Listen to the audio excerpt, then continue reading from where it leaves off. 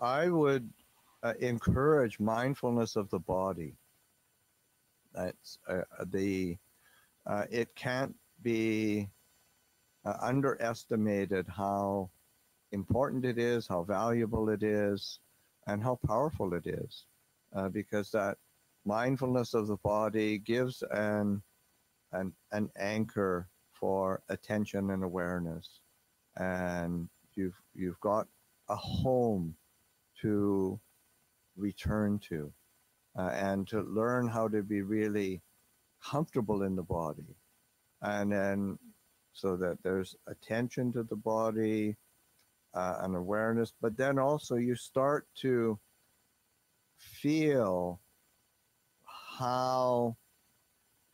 our moods of the mind, the different trains of thought that starts to begin, how they're experienced in the body.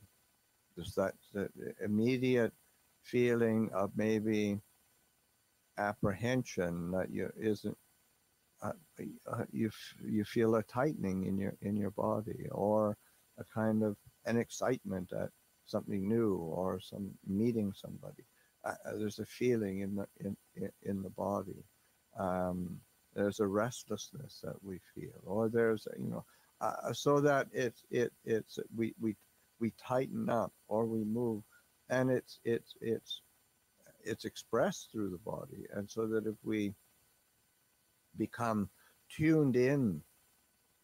through mindfulness and awareness of the body, then we start to, it becomes a mirror that we can